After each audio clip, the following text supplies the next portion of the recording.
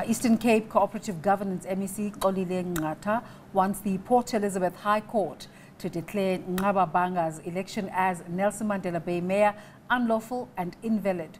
It further wants the Democratic Alliance heavyweight to be slapped with punitive costs should the court rule against him. In his court papers, Nqatha urges the court to hear the matter on an urgent basis. Well, the Port Elizabeth High Court has suspended the invalidity of the election of the mayor of Nelson Mandela Bay and has given the council 7 days to sit, saying that until such time where a mayor is elected, then the mayor's position or election will be valid. Well, this comes after the Cooperative Governance MEC appeared in the Port Elizabeth High Court, calling for the suspension and the review of the election of the executive mayor of Nelson Mandela Bay, saying that proper procedures were not followed by the time he was elected, and saying that, there were certain protocols that were supposed to be followed before he was elected.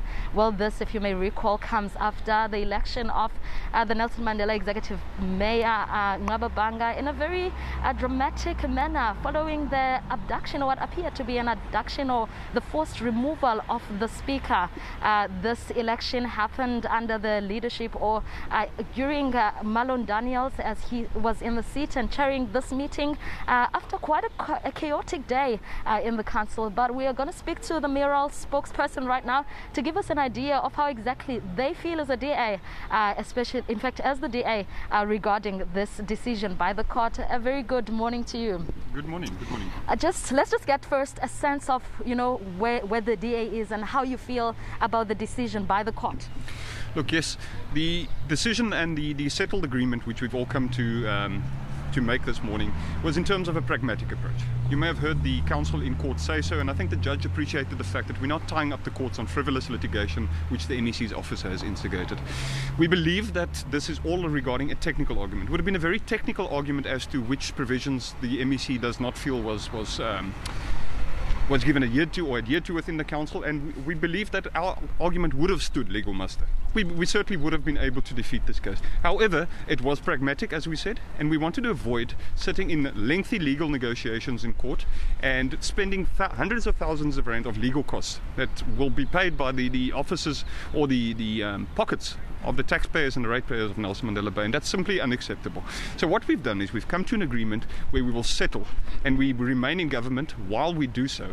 While a new mayor is elected, we shall remain in government, and this coalition of good governance can continue to provide the services it has since the 4th of December to the residents of this metro.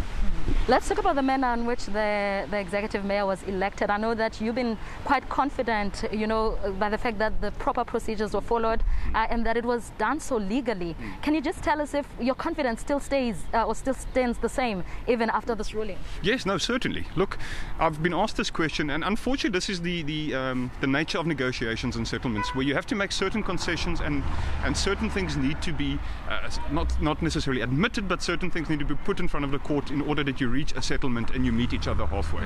I still believe that as I've said, that we would have passed legal muster on the election of, firstly, Morne Steyn as Speaker.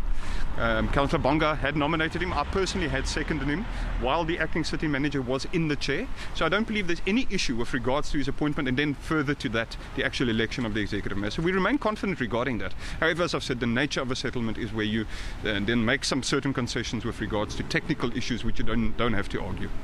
And talking about now Councillor Morne Steyn, we understand that he actually came out to say that he was beginning to doubt the manner on which the proceedings, happened.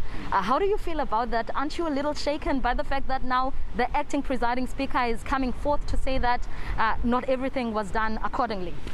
No, not at all. Look, it's unfortunate that Councillor Daniels has done what he has, and that he may have his reasons for it, and I don't want to necessarily speculate on why he may have done so. However, Councillor Daniels has in the past shown himself to align himself to what's better for Councillor Daniels and not the residents of the city, and we can only assume this is the case in this instance. And where to from here? That's my last question. Well, at this stage, we now wait for the notice of the meeting to be called. It must be done within 48 hours, which is by close of business Thursday, and the meeting must be held by next week, Thursday, the 28th. And in the interim, we remain in power. The status quo remains. Government remains. Nqaba Bhanga remains in his office, and we will continue delivering services to the residents of this metro.